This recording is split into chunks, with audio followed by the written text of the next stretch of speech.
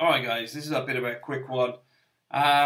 Letting people know you're not dead. Not on about relatives, I'm on about the tax authorities.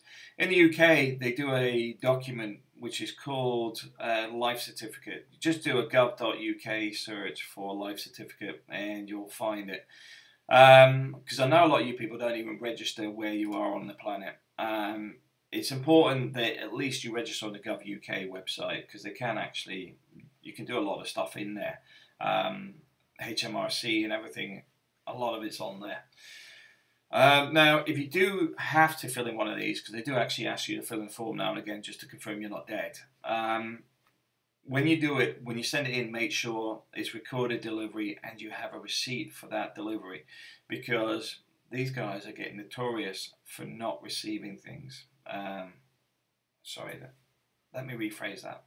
They're getting notorious for lying, in my personal opinion, that they're not receiving things.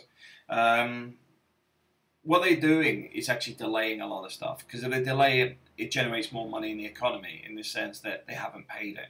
Now, if you think 3 or 4 months of everybody's pensions and all this sort of stuff by constant delaying, because obviously they're all being processed at different times, how many millions is that suddenly just generates out of thin air? The economy looks a little bit better, but it's actually delayed payments. So bear that in mind. Get everything recorded and then follow it up. Give them a call. Can you confirm that you received this document on the 28th? Blah, blah, blah. It was received at 8 AM by Mrs. Jones. Sorry. This is the government offices. There's no way somebody's there at 8 AM. Okay. At 10:45, can you confirm Mrs. Jones has received this document and she signed for it and you have it? And they'll go, no, I can't confirm that, which has just happened to somebody I know. Even though they've received it, they're saying they can't find it. But the point is, once you have that signature and signed it over, the obligation is on their side because they have received it and they have been receiving a lot of paperwork and pretending they haven't got it.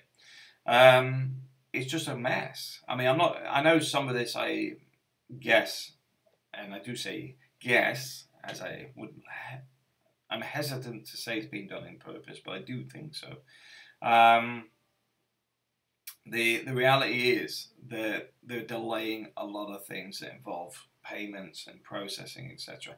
Because if you can't prove you're not dead, then they may hold your pension back, which is why this is an important one. Make sure they know who you are, where you are, and you're still alive.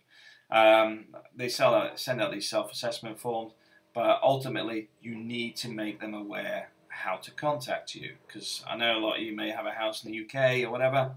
Doesn't mean you always get your mail, and a lot of these government services don't send email. They do it in snail mail to make sure they know where you are. So just bear that in mind. Thanks for watching.